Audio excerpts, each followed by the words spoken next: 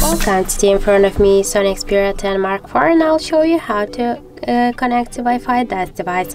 So let's just first open the settings application, and after that tap here on the network and internet section, then click to the internet, and to activate Wi-Fi click once on the switcher, and after that we can see here all the available networks. Just to connect, for example, to the first one, we should click here and enter the password. If you want to see the password, just click here once on this checkbox to show the password to have no some mistakes, for example.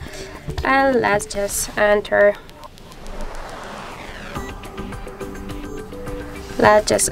here our password, and we should after that tap here to connect and wait, and that's it. Now we can see that our device successfully connected to this network.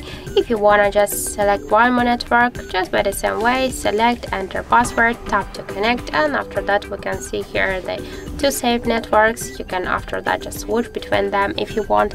If you want to turn off Wi-Fi, just click here on the Wi-Fi switcher, and that's it.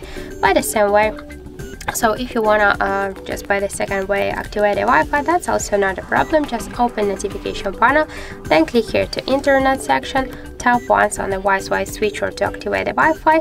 After that you can see here all the available networks. By the same way, select the network, tap to connect, and that's it. And to turn it off, just click here once again on the Wi-Fi switcher, tap to done, and that's it. So thank you for watching, and if you find this video helpful, don't forget to leave a like, comment, and to subscribe our channel.